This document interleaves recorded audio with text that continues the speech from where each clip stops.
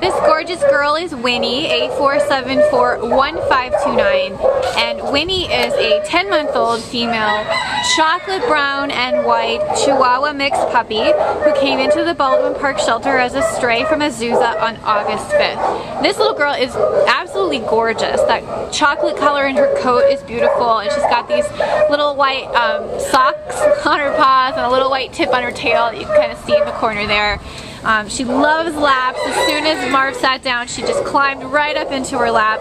She's sweet, she's affectionate, gets along well with other dogs, and you know, still a puppy but has a pretty medium energy level.